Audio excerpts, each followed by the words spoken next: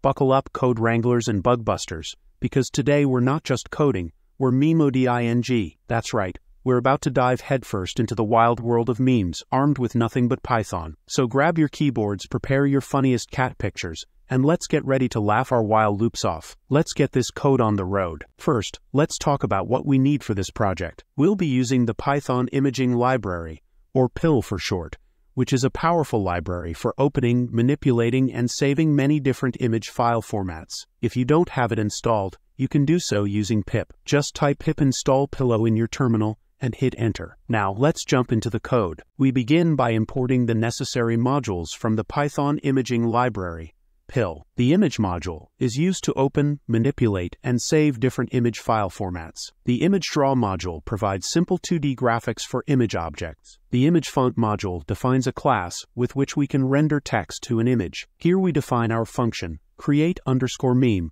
which takes 4 parameters, which are the path to the image file, the text for the top of the meme, the text for the bottom of the meme, and the path to the font file we want to use. We open the image file at the given path and create an image object. We create an image draw object that we can use to add graphics, in this case text, to our image. We get the width and height of the image. We create an image font object using the TrueType font file at the given path. The size of the font is set to 1/10 of the image's height. We convert the top and bottom text to uppercase, following the typical style of a meme. We calculate the width and height of the top and bottom text. We'll use this to position the text on the image. We calculate the X and Y coordinates for the top and bottom text. The text is centered horizontally and placed at the very top or very bottom of the image. We add the top and bottom text to the image at the calculated positions. The text is white. Finally, we save the image with the added text. The new image is saved in the same directory as the script. And that's it. With this script, you can create your own memes using Python. Happy coding!